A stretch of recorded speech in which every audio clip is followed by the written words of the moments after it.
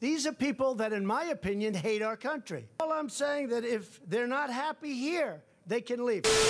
Progressive Democratic congresswoman should, quote, go back and help fix the totally broken and crime-infested places from which they came. Do you believe President Trump is a racist? Yeah, no question. The 49ers quarterback refusing to stand for the national anthems before games. Get that son of off the field. Stand up and show pride in a flag for a country that oppresses black people and people of color. They can leave, and you know what? I'm sure that there'll be many people that won't miss them. All four are American citizens. If you're not happy here, then you can leave. And so the first note that I want to tell children across this country is that no matter what the president says, this country belongs to you. And it belongs to everyone. If you're not happy here, you can leave. Donald Trump is a racist. He evokes white supremacism. And quite honestly, we all owe those who at least doubted her, Jamil Hill, an apology. Because she tweeted this way back when, called her shot like Babe Ruth, and was unapologetic when the truth did come out. These racist sentiments that the racist president wrote on Twitter and the doubling down in front of the media is something we at the Young Turks called out repeatedly. We could go all the way back to housing discrimination.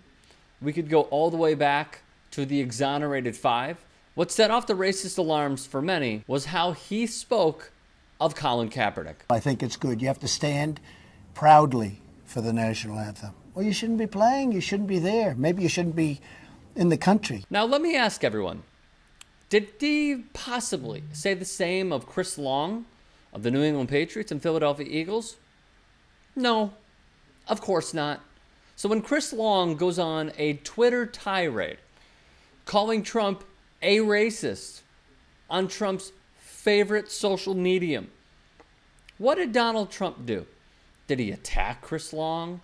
What he did, because Chris Long is white, is nothing. Yet what did he say of Colin Kaepernick? I have followed it, and I think it's personally not a good thing. I think it's a terrible thing. And, you know, maybe he should find a country that works better for him.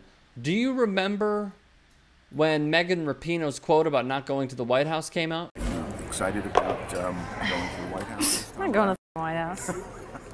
No. Megan Rapinoe was the first white player to kneel after Colin Kaepernick started kneeling.